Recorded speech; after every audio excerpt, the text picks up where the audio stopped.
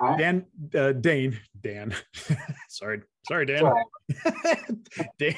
Dane began surveying in 2005, and on day one, he knew he was a surveyor at heart.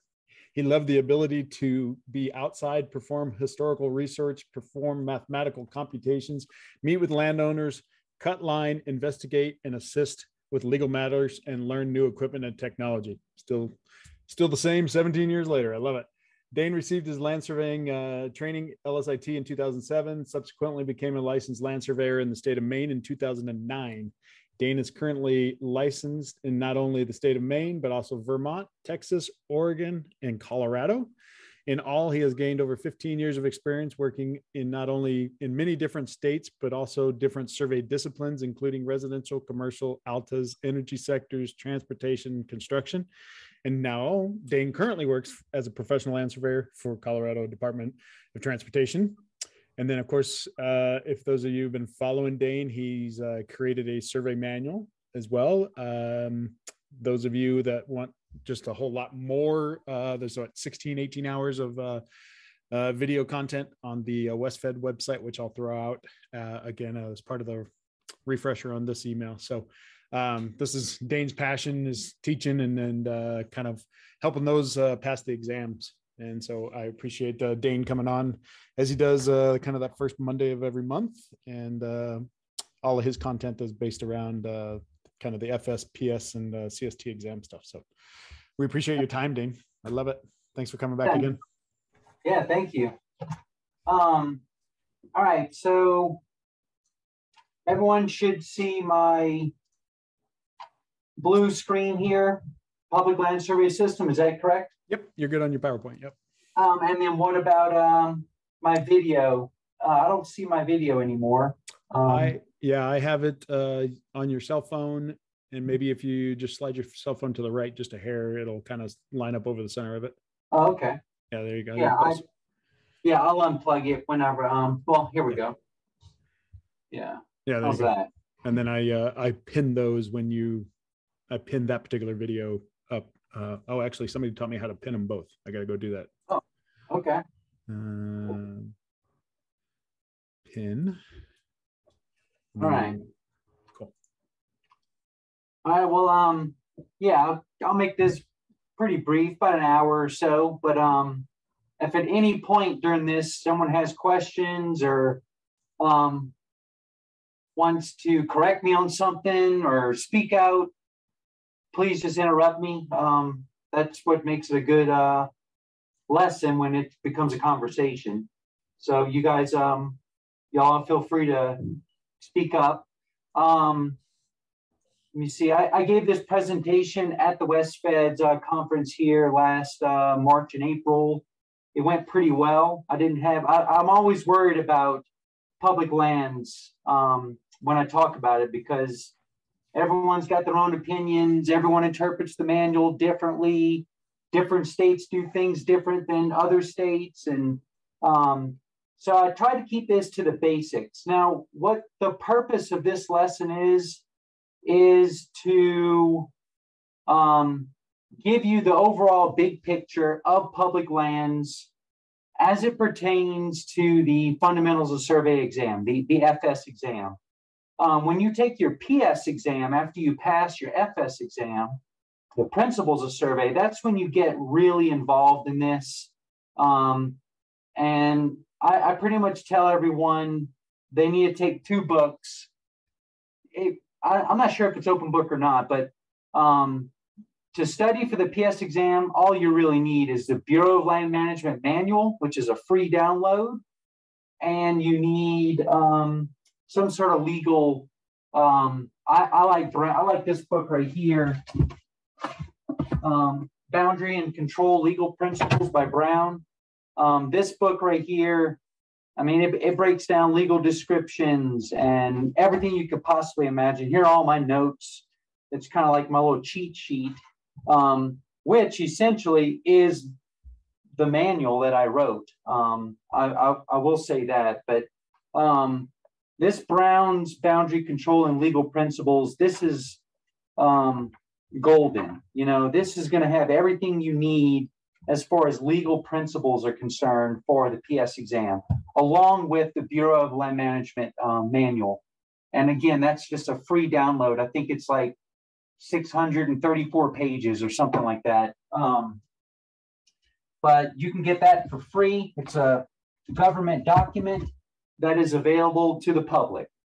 So don't go buying that. You can just download it and pay your boss, $5 a paper. And then you can mark it up, do whatever the hell you want with it, So again, we're going to go over public lands, the PLSS system, and again, overall big picture. And this is going to give you the information you need to pass the FS exam questions related to this topic. Okay. So let's get into it. So there's two types. And one more thing.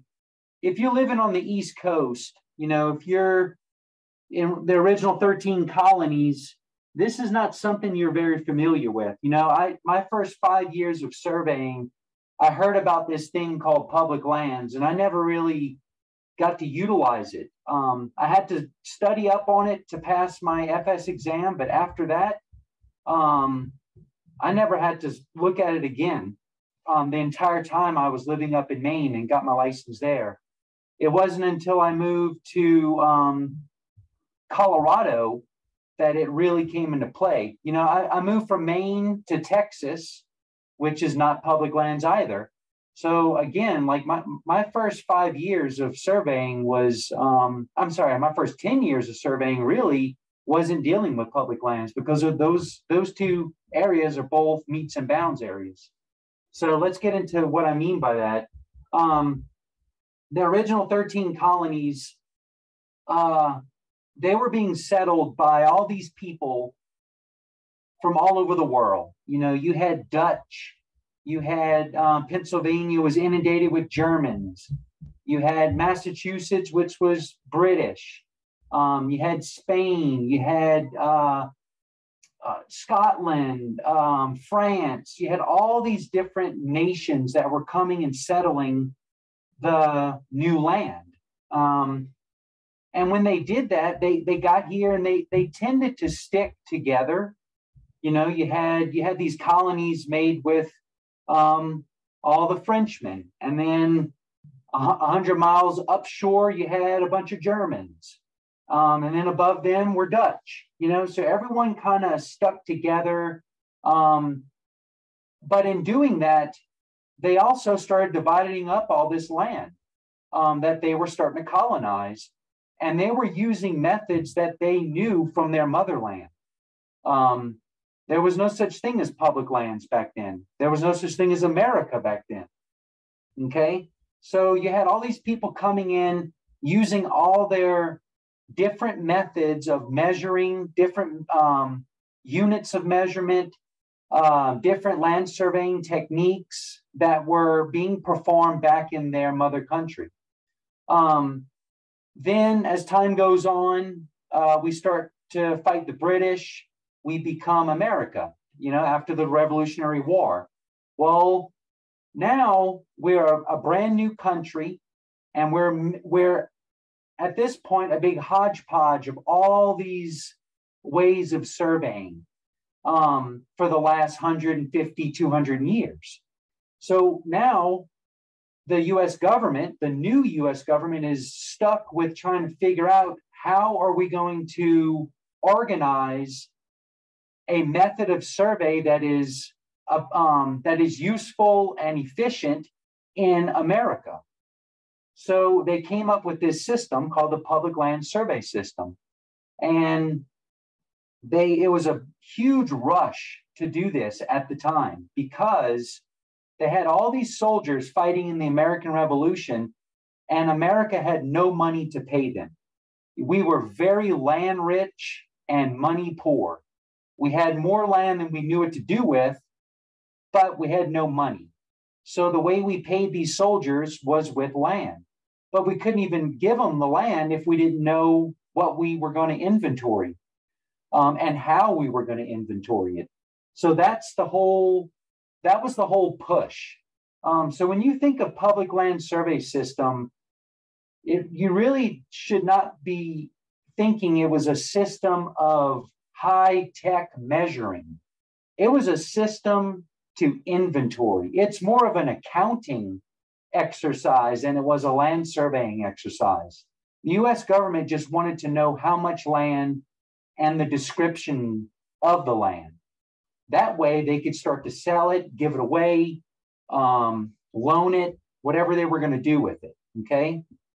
And the more they could do, the faster they could do it, the more money they could make.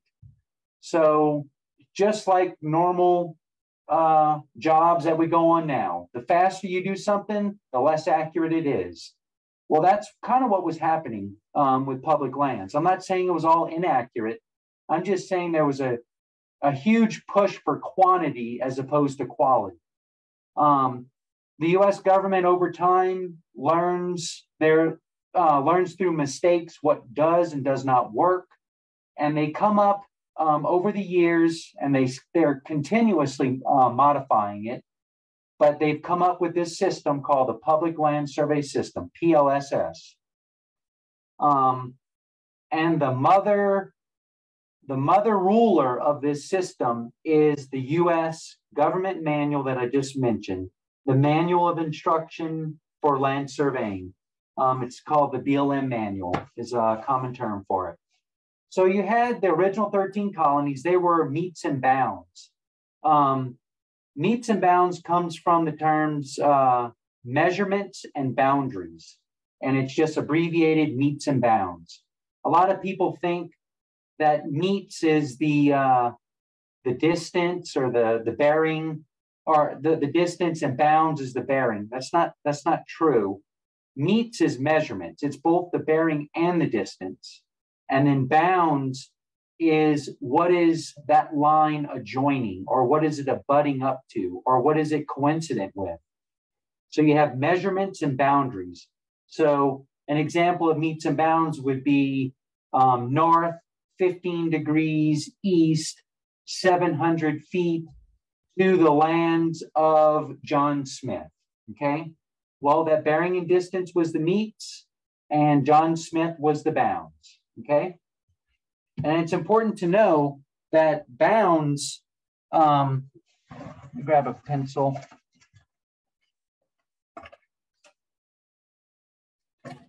Bounds is really the important part of this, okay? If y'all go back to my screen where I'm drawing, so you have this property,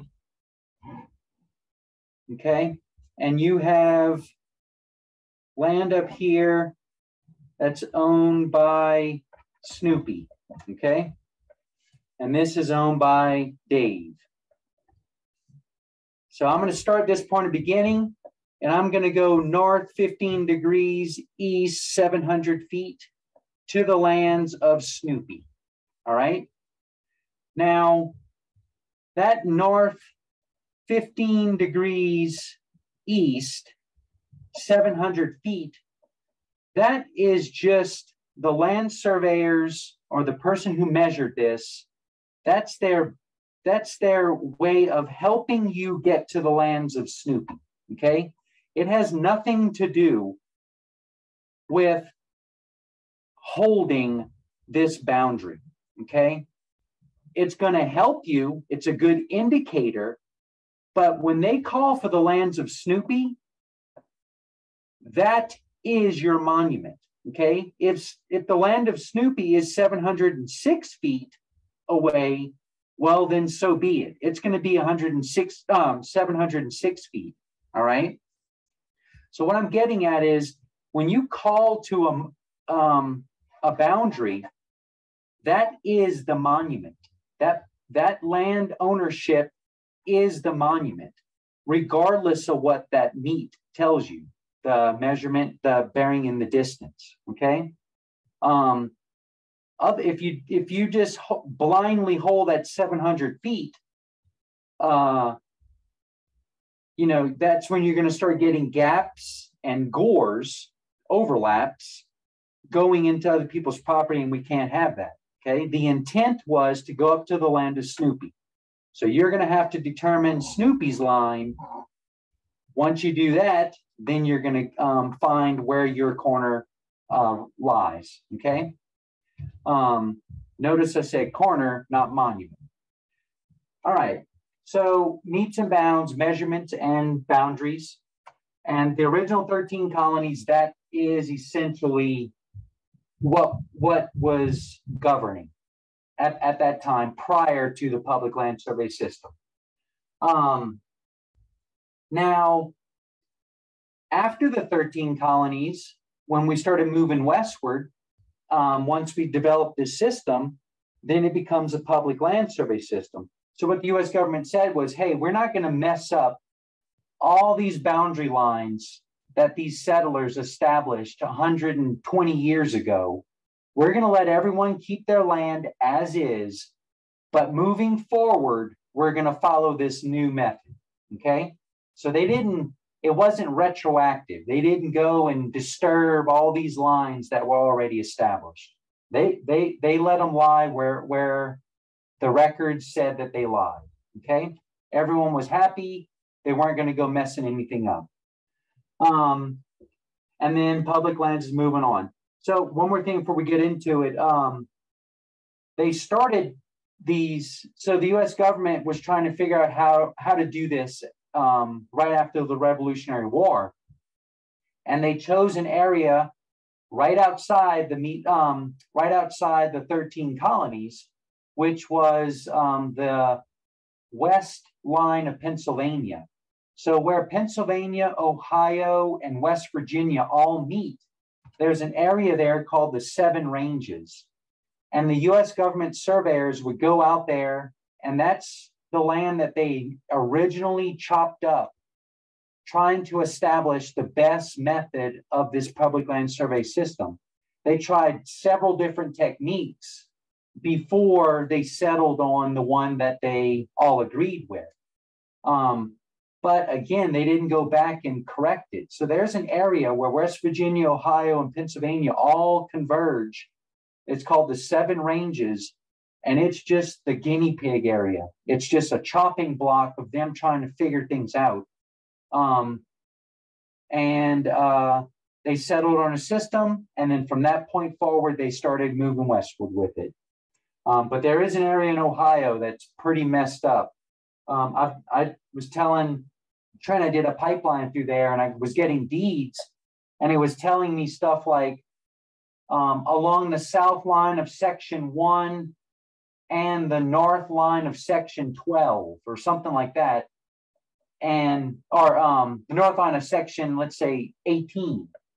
I was like, well, that's impossible. 18 and 1 don't even touch, Well, if you look at the records, that was in the Seven Ranges, and sure enough, they were numbering their sections north, coming down, going south, up and down, as opposed to like this, like we know that it's supposed to be, okay?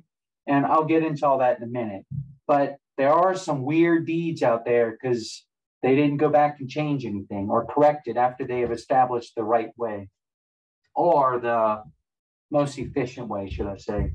Again, they were looking for efficiency because they wanted to inventory that land fast. All right. So we went over this. Meets as measurements. Boundaries is a boundary as a call for like a landowner. Again, measurements is bearings and distances. Okay. So this was a brief history that we went over, but basically we had the Revolutionary War. We became a country. By 1785, that's when we started the first rectangular system. The first land that we divided up after Ohio was called the Northwest Ordinance. The Northwest Territories, and that was an ordinance called the Northwest Ordinance established by the first Congress. And it's funny, they called it the Northwest Territories, but it was really Michigan. And that area up there but that was the Northwest to us back then. When you think of Northwest, you think of Oregon and Washington, but back then Michigan was the Northwest. And that was the lands that they were giving away to those revolutionary soldiers was up in Michigan. Let me see, the first BLM manual, the BLM was established in 1946. Before that, prior to that, it was called the GLO, General Land Office. And you'll still find records for the GLO. I know when I lived in Nevada, we had all the old I worked for the Bureau of Land Management out in Nevada, and they had all the GLO books, and you could look up the original surveyor notes and stuff. It was really cool. It was all that black and white microfiche and stuff like that. So this is a good breakdown. This is all in my manual too. This is a copy of the manual. Here I list out meets and bounds states and public land states. Notice, again, it's the original 13 colonies and Texas. And why didn't they include Texas? Well, Texas was its own country at the time that the US government was moving out. They were their own nation fighting against Mexico. And later on, Texas reaches out to the US, which is, the fledgling nation that's being created around Texas. And they ask for the US assistance in fighting Mexico. The US agrees to do so, and they end up winning. But the agreement was Texas said it would give up its nationality and become a state. So after they defeated Mexico in the Mexican War, Texas then becomes a state of the United States. Texas owed the US government a ton of money because of their effort in helping them. Well, again, Texas was land rich and money poor. So how were they supposed to pay off their debt with zero money? So the US government allowed Texas to maintain its own land and to keep its own land. They said you can have your land. Once you sell it off, then you can start paying your debt back to us. That was a huge mistake because no one knew about oil then. If the US government knew about oil, they wouldn't have made that deal. It was a great deal for Texas, horrible deal for the US. There is not 1 ounce, aside from Big Bend National Park, there's not 1 ounce of federal land in the state of Texas. It is all owned by Texas, still to this day. And they get royalties off of all those oil rigs and land rigs. So that's why Texas is technically not a meets and bounds, not a public land state. Now, it does quasi follow the public land system in certain areas, but it doesn't, it's not regulated. So you find yourself kind of in sectionalized land, and then you go over a township or whatever, and it's something totally different. And that's okay there. They don't have to follow any Bureau of Land Management rules. They can do what they want, and they have done what they want. One more thing about Texas.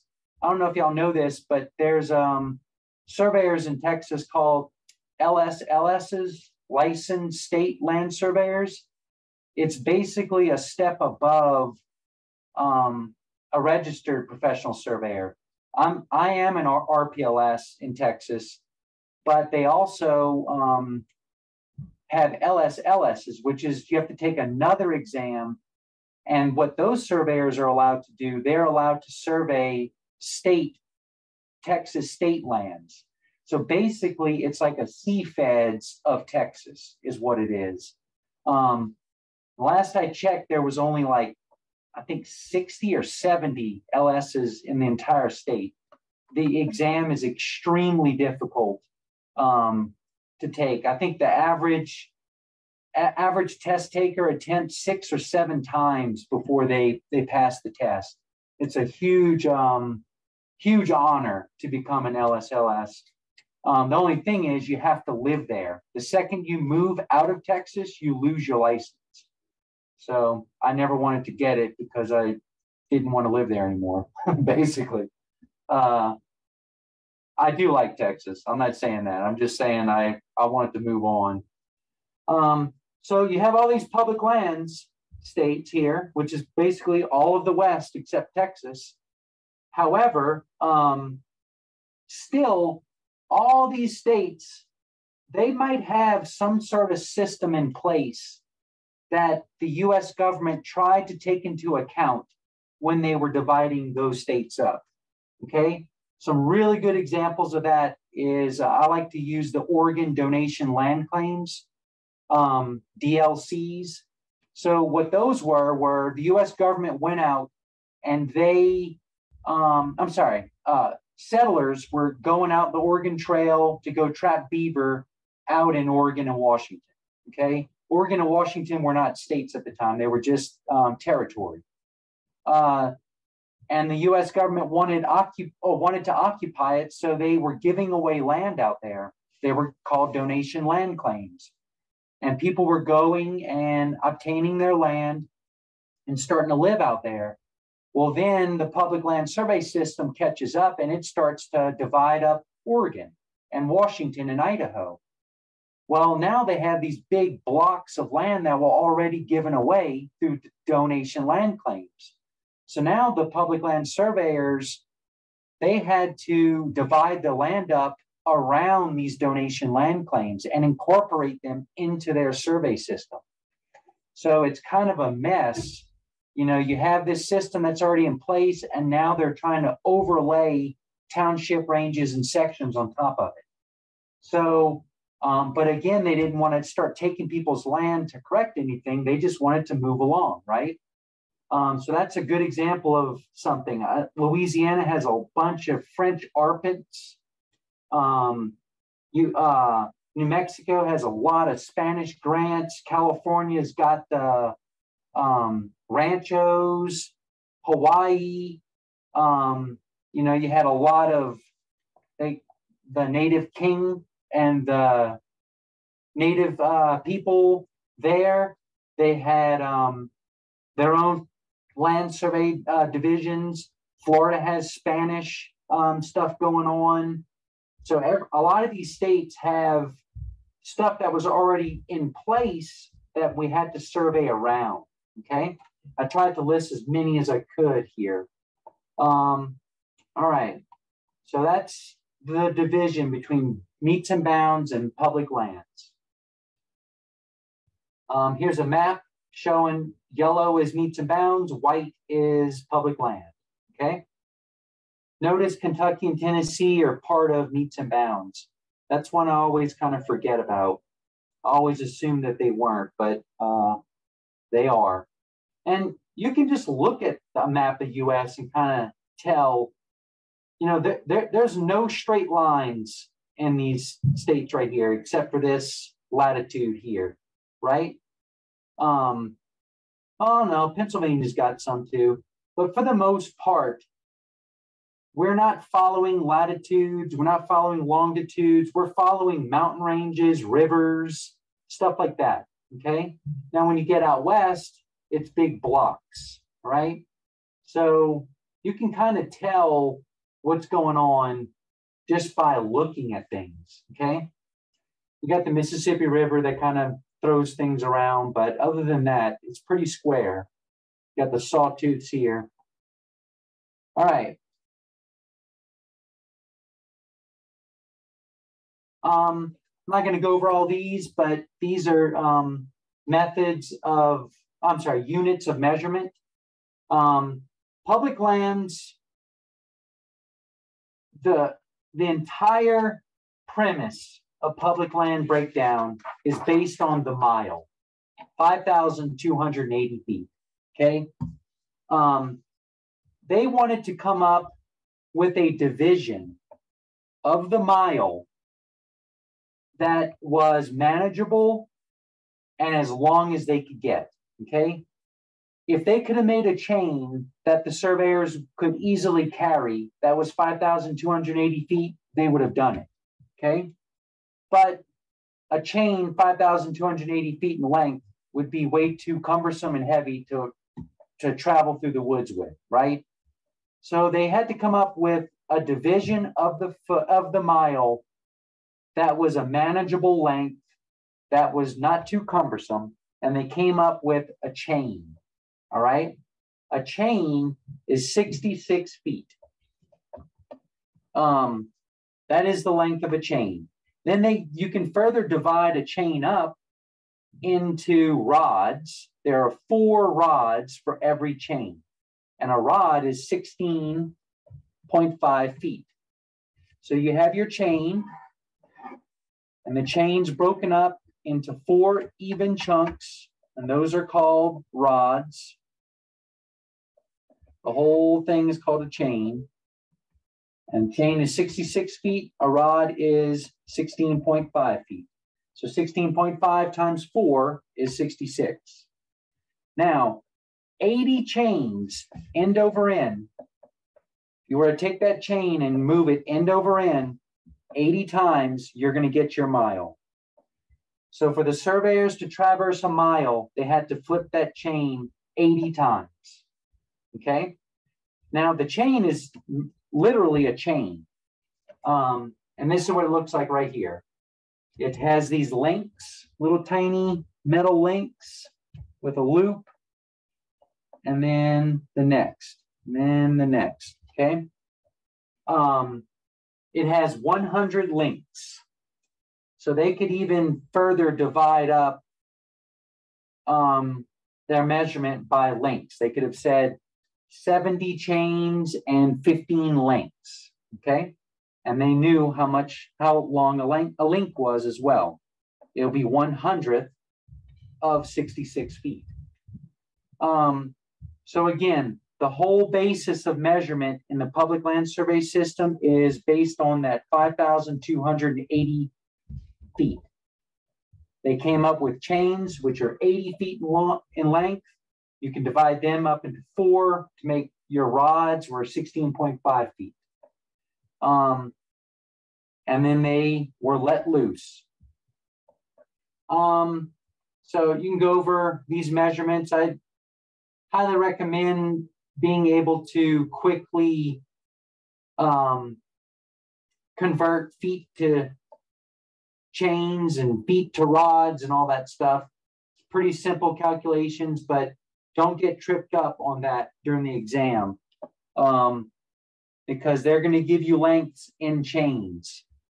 They might tell you, a square piece of land that's 80 chains, 79 chains, 82 chains, and 78 chains. And, you might have to find the area or something of it. Just be able to convert those chains back to feet quickly and efficiently, and then maybe even back into chains once you get your answer, okay? You can work in chains if you keep everything in chains. But if you start mixing and matching, that's when you're going to get in trouble. All right. So now let's go into the actual system. We kind of learned the history, the basis of measurement, what's meets and bounds, what's public lands. Let's go into the actual system. And when I talk about the system, I like to move from really big down into small. So we're going to get the huge overall regional picture, and we're going to move our way into it, okay? So the first thing that was established was something called the initial point, okay? Now that initial point is where your baseline and your principal meridian intersect. All right. Let's see. So your baseline is going to move east and west, and your principal meridian is going to move north and south.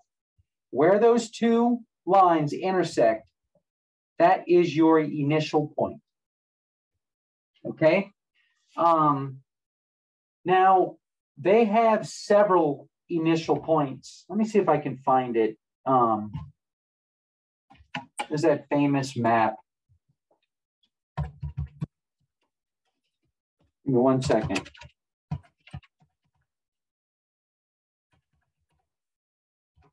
That famous colorized map. I know you've all seen it.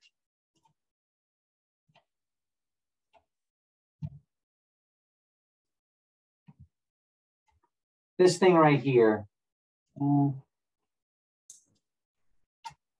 Okay. Every different colored area is going to have a different initial point. You're going to have your principal meridian and your baseline in this yellow area different from this green area, which is different from this blue area, different from this green area. So every different colored area, look at Alaska. Alaska has 1, 2, 3, 4, 5 of its own, okay? Maybe it's Aleutian Islands or its own thing, I don't know. Colorado has 3. It's got its New Mexico, Ute, and 6th principal meridian. Mississippi's pretty messed up too. I never realized that.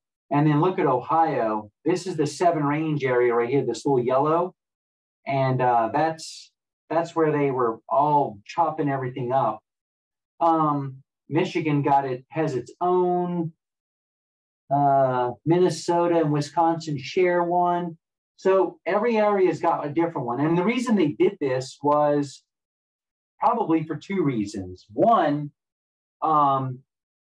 they weren't surveying one area at a time. They may have sent surveyors out to this area and this area at the same time. Well, they didn't want to use the same method because they didn't know theirs and they didn't know theirs, right? So maybe that was one reason. Another reason is if you use one for the entire country, what if it was you had errors in it? Or it's kind of like UTM zones. You don't want to stretch out one zone across the entire United States. You want to have different zones. It's kind of like a clean slate. So they had different initial points throughout the United States. Okay. Let's get into this again. So they would go out. The first thing they would do was establish their principal meridian, a due north-south line, and a baseline, a due east-west line. They intersect at an initial point. That initial point, everything as you move out from that, you're going to increase in number. So I'm going to increase going out, going down, going west, and going north. Okay. We'll see later, but this will be township 1 south and 1 east. Township 1 south, township range 1 east. Same thing up here. You're going to have township 1 north and range 1 east. And then when I go to this township, it's going to be township 1 north, because I went 1 north above that baseline, and 2. My range is going to be 2 east because I went over 2. Okay. So just remember, as you extend from your initial point, numbers increase for township ranges. And we'll get to that. All right, so first thing they did was principal meridian baseline. That was step 1. Step 2 was something that they called guidelines and standard parallels. So off of that principal meridian, they would offset 24 miles and create another line. So this is your principal meridian. And then 24 miles away from it, you got your first guide meridian or guideline, okay? And that'll be east. And then 24 miles, you're gonna have your second guide meridian, east. Going this way, you're gonna have your first guide meridian west, 24 miles, second guide meridian west, so forth and so on, 24 miles. And the intent is to have these lines all parallel with the principal meridian, okay? They also did something else. Off of this baseline, they went 24 miles south and 24 miles north and created another parallel line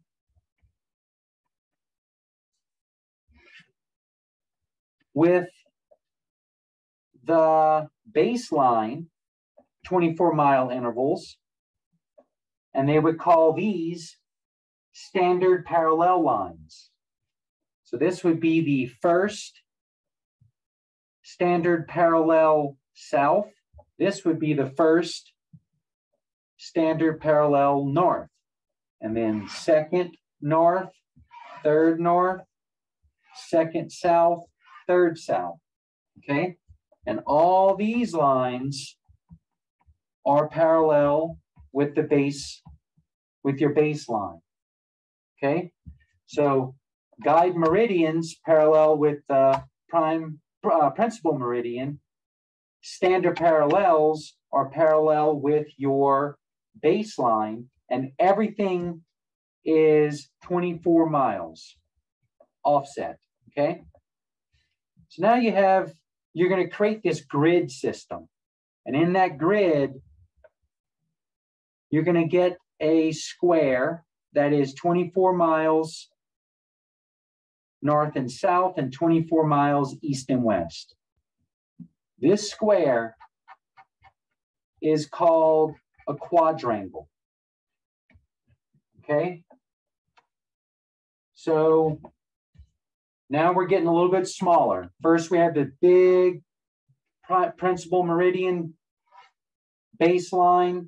We're going to have our standard parallels and our guide meridians, and they're going to create a grid system. That grid system is going to default by creating a quadrangle.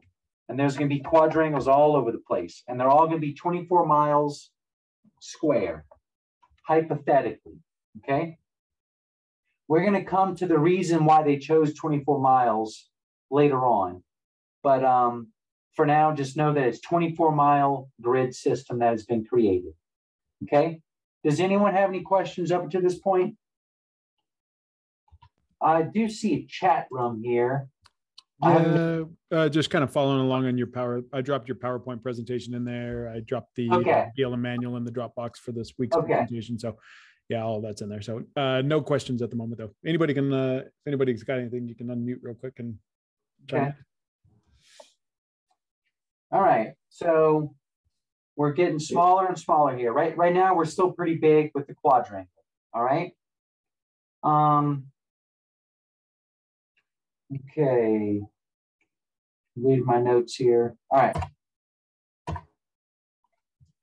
Is a quadrangle map? Is that where they came up with the term a quad map? The old quad topo maps. I don't. What is Trent? What is the size of quad map? Typically, what, 7.5 minutes, right? So. Yeah, I don't know what that converts to. I know, that's a good question. Yeah.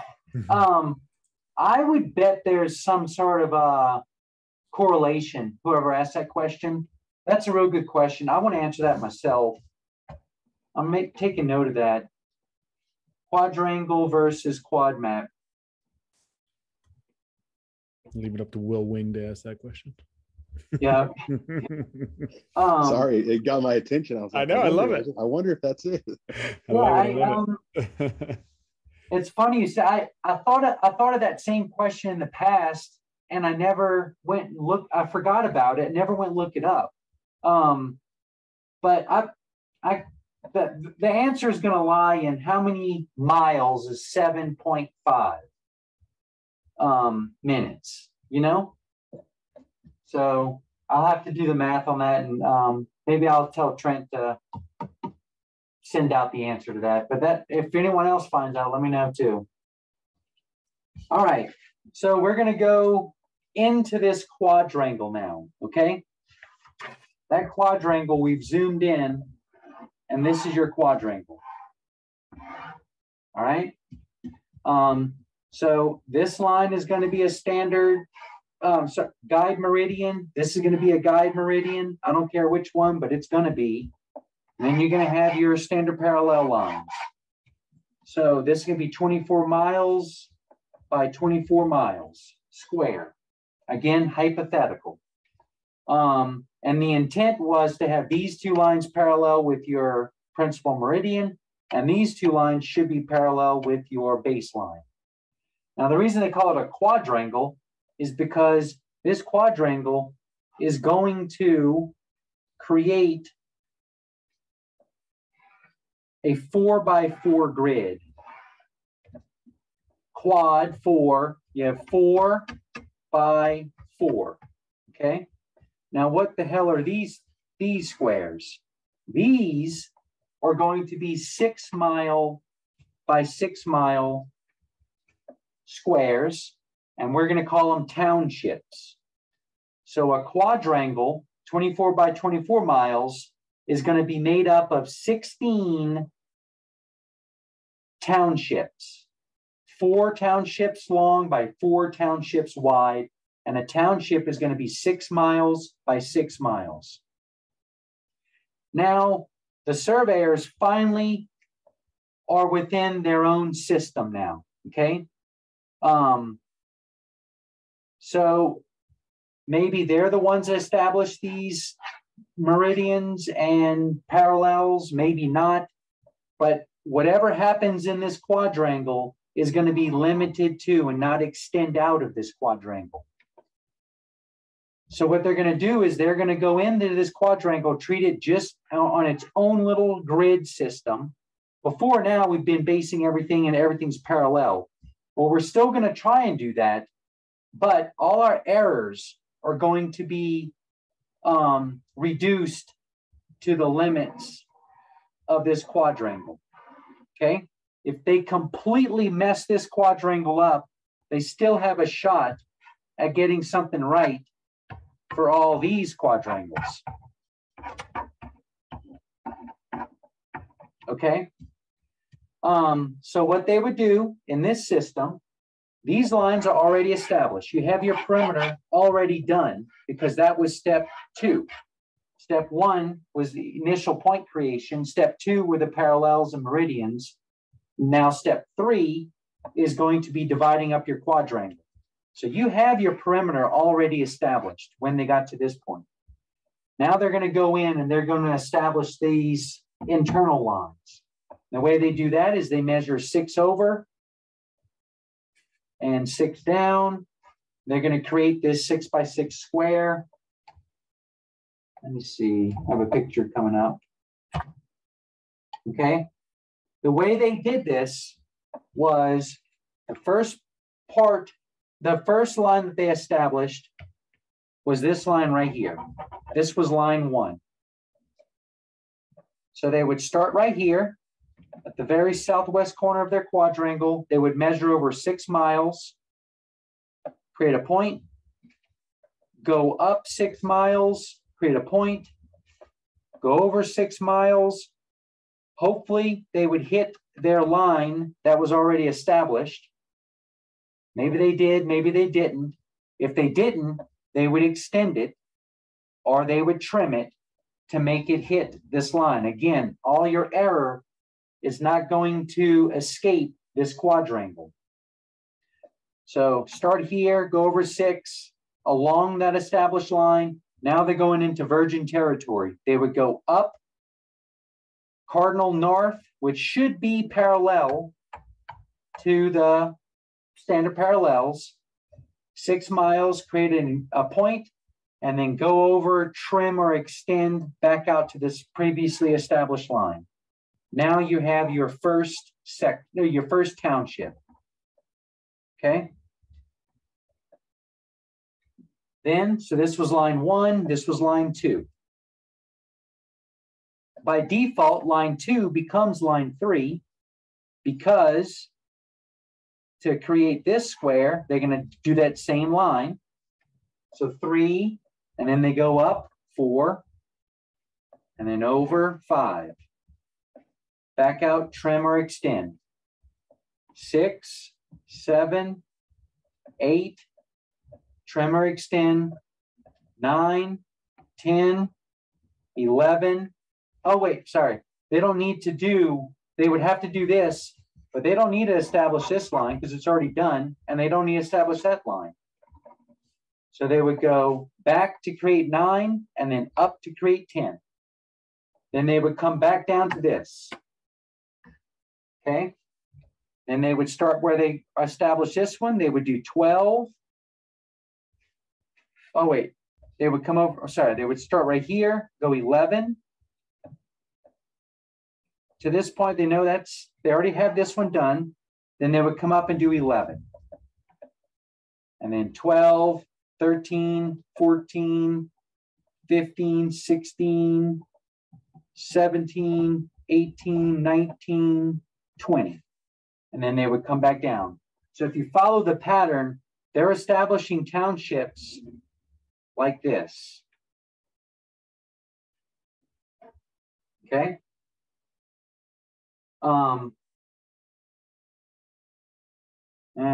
It's really like that, and like that. They would just create a column, start over, a column, start over, a column, start over, a column. Okay. So they move from the southwest toward the northeast. Okay. Which is going to be the opposite from the sections that we get to next. Okay. But so when you're creating townships, you move from southwest to northeast. You create a column, start over, move east, go north, move east, go north, move east, go north. Okay. This is all outlined in the BLM manual. This is the order of operations for creating townships. Now, I mentioned earlier, why townships? I mean, why 24 miles? You're going to be creating a flat grid system on Earth, right? So here's the North Pole, here's the equator. Your lines of longitude are coming in and they're all converging up to the North Pole. So if you're surveying in South Florida, public lands in South Florida, the distance between lines of longitude are a lot further than if you're surveying in Prudhoe Bay, Alaska, where they're really close, right? So you have that long stretch and you have this short stretch, Florida, Alaska. But you don't have to be that extreme for Florida, Alaska. It happens it's happening every foot. But they made the agreement, or they came up with the consensus that they were going to correct for this convergence angle every 24 miles. They were going to start over every 24 miles. All right. So what would that look like?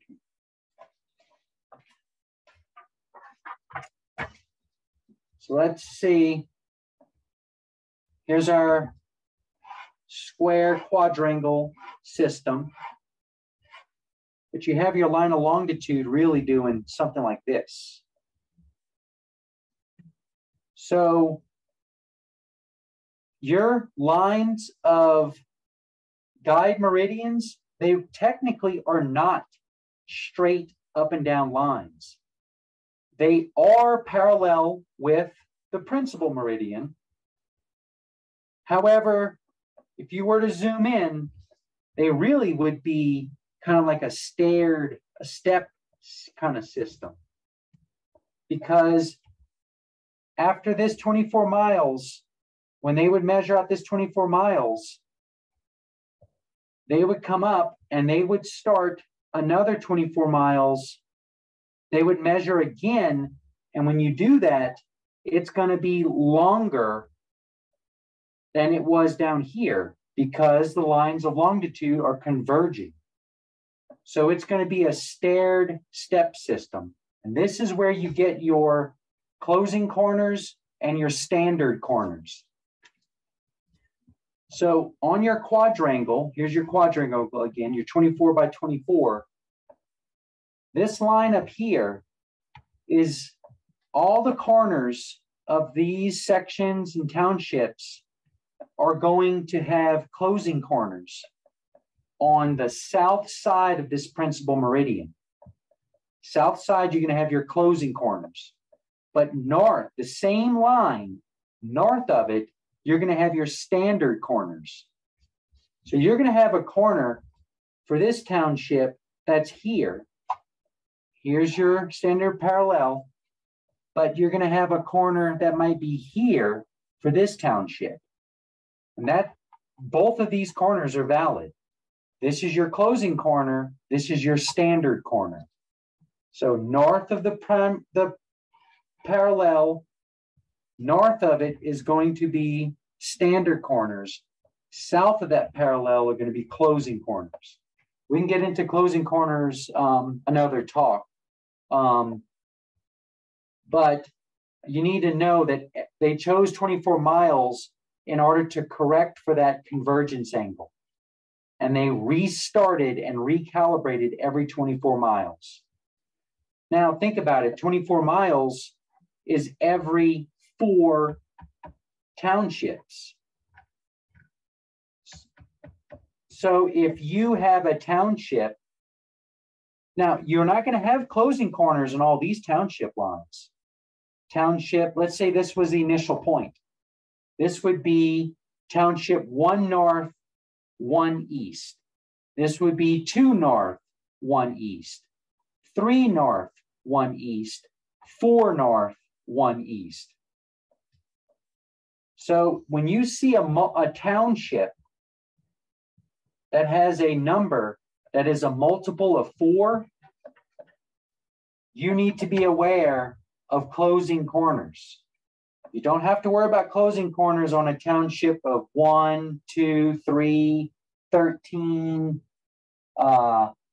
7, 26.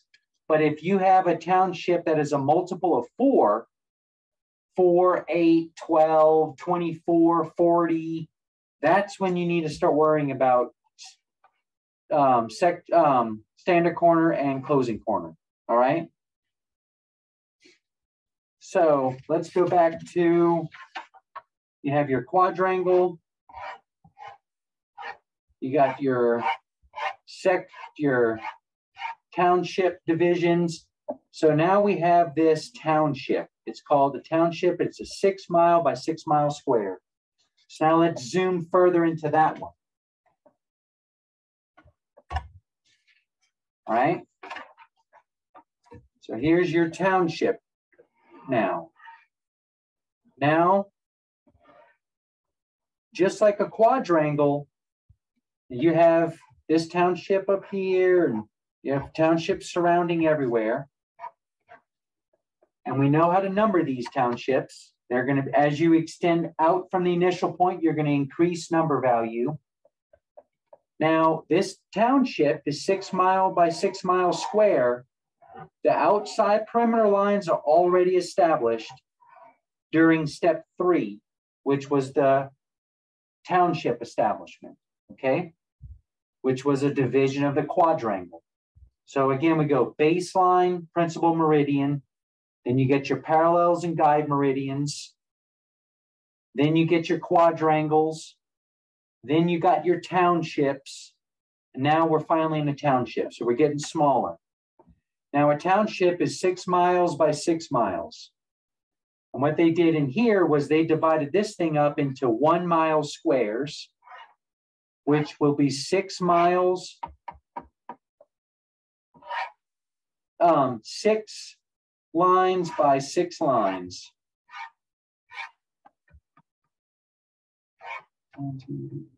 Yeah. Okay. And they numbered it. Why they did this way, I don't really know, but they numbered it in a snaking fashion from 1 to 6, and then they come down 7 to 12, and they keep going in a snaking order all the way to 36. Okay. Now that's how they numbered it, but that's not how they ran the lines. They ran the lines like this. Remember, in the quadrangle, to create townships, they move from the southwest to the northeast. Well, in a township, they go from the southeast to the northwest. The opposite. And it's the same kind of pattern. Again, you have your perimeter already established. They did not have to worry about redoing that. That was established weeks, months, years prior to them getting there. Okay?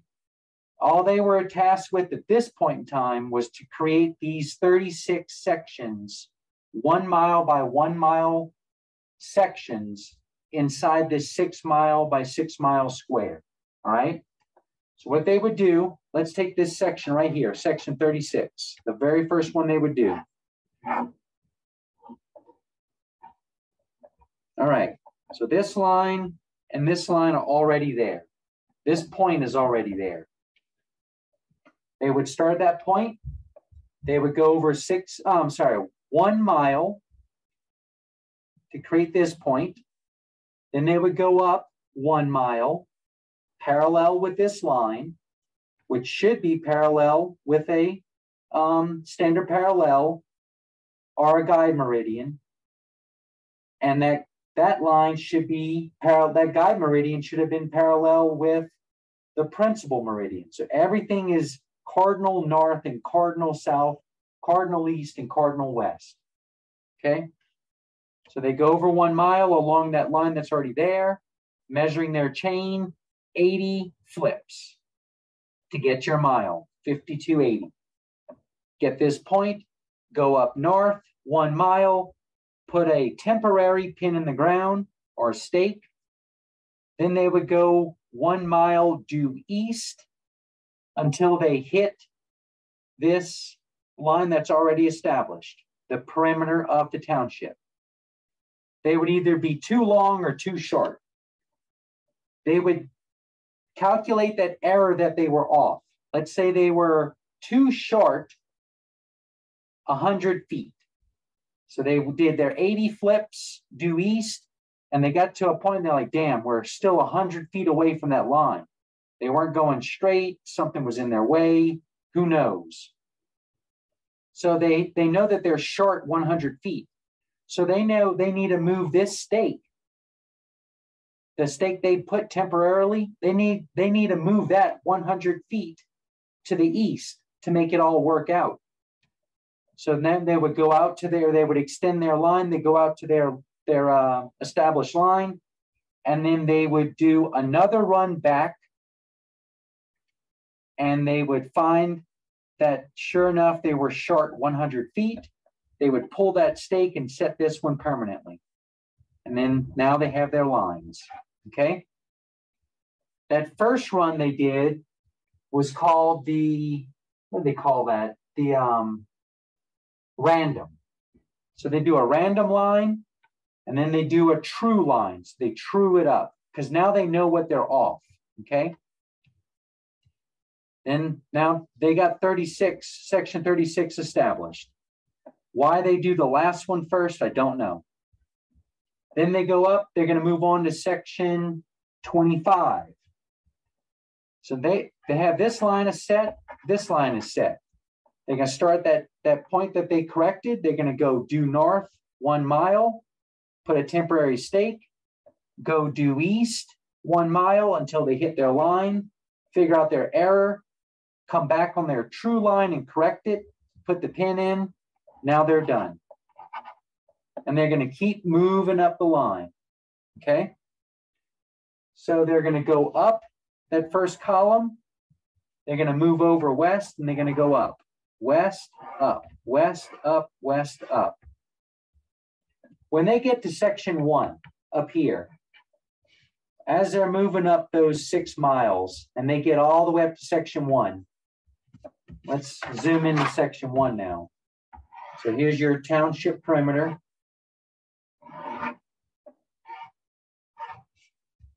Okay, you have section 13, 12, now they get to 1. They're going to put this point in, fake, temporary. They're going to go over, true it up, come back, put it back in where it should be. Then they're going to go and they're going to do another mile north. Well, this line should already be in from step 3. When they get to this point, they're going to go up. They're going to be long or short. Okay? The most chances are they aren't going to hit it. After traversing 6 miles through virgin land, they aren't going to hit this line perfect. They're going to be either too long or too short. The rule says whatever they are, it is. Okay? It's supposed to be 1 mile. Let's say it's 1.5 miles. They were really too low on this one. Okay? That could be a reason their mistakes moving up. It could be because when they established this line, it was wrong. But whatever it is, it is. So they have this 1.5 miles here. They aren't going to go back and correct every single thing. They're going to go back and correct 2 weeks worth of traversing. They're going to keep that error. And they're just going to make section 1, instead of being 1 mile by 1 mile, now it's going to be 1 mile by 1.5 miles. All that error is going to be pushed up into the north part of section 1. Okay? What part of section 1 is it pushed up into? They create the midpoint line. They're going to keep the south half of 1 like it should be, 1/2 mile. Then they're going to go up another 1/4 mile. And they're going to keep that like it should be. So the bottom 3/4 mile of section 1 is normal. Okay? All that extra error, that extra 1/2 mile, is going to be pushed into the north 1/4 of section 1. It could be short. They could have measured, 5,000 feet. They could be short 280. Well, they're going to go halfway up. They're going to keep that south half normal. If they can keep the next 1/4 mile normal, they'll do that. And then whatever's short is going to be pushed into the last 1/4 mile. So the last 1/4 mile of section 1, section 2, section 3, 4, 5, and 6, the northern 1/4 mile is going to be slop. It's either going to be efficient, excess, or deficiency. All right. Now, the same thing happens with sections, that column on the west end, section 6, 7, 18, 19, 30, and 31. All that error that they did moving westward is going to be pushed into the west 1/4 mile of that column. So all your error in a township is going to be pushed north and west. That's why you always hear about section 6 breakdown as being difficult, because section 6 is going to be the northwest corner of a township, and it's going to have all the error from moving north, and it's going to have all the error from moving west. So section 6, technically, the west quarter mile and the northernmost quarter mile are going to be where all the error is pushed. So section 6 has the potential to be a real difficult section because it's got north error and west error all pushed in it. The other sections 5, 4, 3, 2, 1, and 7, 18, 19, 30, and 31, those are just going to have some error, either west error or north error, but 6 has both because it's the northwesternmost section. All right. So that's how you create down to the section. And then you can go further. This is my if you're looking at my PowerPoint, this is the screen that shows how all the error is pushed into the last quarter mile west and quarter mile north of that township, okay? And that's where you're going to get your government lots. That's where the government lots are going to occur. And then you can further break down a section into quarter sections and half sections, quarter sections, sixteenths, and all that, okay? That is simply just dividing up a section. Now, there's different ways to divide. That's, I'm doing another talk. I think my next talk, Trent, if I'm not mistaken, is on single double proportioning. Yes, sir. And yep, August 1st. Yep, and that is how you do this division up within a section, and I'll go over that with you. It's outside of section 2, but I'll go over all that with y'all on that lesson, okay? And how to really read chains and all that. As a good brief, this is a good starting point. This is your section, and this tells you how you're going to be dividing it, okay? But again, we can go over that next in August. Also on this slide, I'm trying to explain closing corners here. So if you want to go over, I can go over this next in August as well, but this explains the convergence angle of lines of longitude and how you have standard corners north of a parallel and closing corners south of a parallel. And both corners can be valid at the same time with that gap in them. And there most likely will be a gap because the whole point is to correct for convergence, right? The big takeaway with those are multiples of 4. So townships that have a multiple of 4, you need to watch out. That's when closing corners become valid. Okay. If you're not on a multiple of 4 township, you do not have to worry about them, generally speaking. All right. So here's our overall breakdown. You got your initial point, step 1, which is creation of principal meridian, a baseline. Then you're going to have your step 2 will be guide meridians and parallels. By default, you're going to create this huge grid system that creates quadrangles. Quadrangles are further divided up into townships, 4 by 4. Then once you have your township established, you go further in and start dividing it up into sections.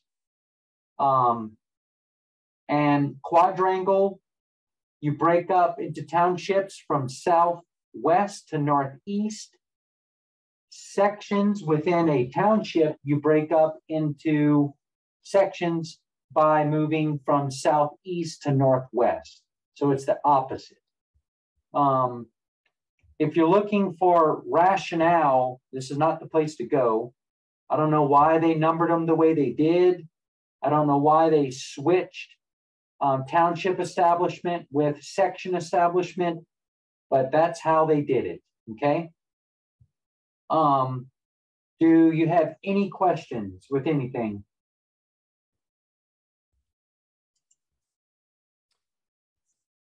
Everybody's pretty quiet. While you were chatting, Tom looked up the 7.5 minutes of longitude and 7.5 minutes of latitude. Yeah. It's approximately 8 miles north to south and 6 miles east to west. But essentially, it was produced by the maps being 1 to 24,000. So yeah, okay. And then Alaska, because it's so big, their quadrangle maps pretty much cover 15 minutes. Oh wow! of latitude and 20 to 36 minutes of longitude. So yeah, there's still chunks of land up in Alaska that have not been divided yet. Yeah, exactly. That'd be amazing to go do one. Yeah, no kidding. You'd probably get eaten alive by black flies and grizzly bear, but it'd be fun. It's good stuff. Anybody got anything? I was gonna say, anybody got anything? Any questions you want to ask? Nobody. All right. Well, there you go. Okay. Let's see, somebody in the chat. Oh, Adam says, "Good, wow, great presentation." So good stuff. Yeah. All right. Well, yeah, thanks. I don't see everyone in this list. I don't see all the participants, but if anyone's purchased my manual, I really appreciate the support and spread the word. Absolutely. I hope it's useful. I'm getting good reviews still. So yeah, it's good stuff. I love it. And the good reviews on the Westfed video stuff as well. So it's working out great. Yeah, I need to ask Chrissy. I like to read them. See all the good ones and bad ones. Right? So yeah, exactly. Always. Well, I hope everybody has a good week. And Wisdom Wednesdays is on Wednesday for those that want to chat some more about that. And otherwise, we'll see you back next Monday. All right, great. Thanks, everybody. And thanks, yeah, Dan. if y'all have any questions, please reach out. Love it. Thank you, sir. Thank y'all. Bye, guys.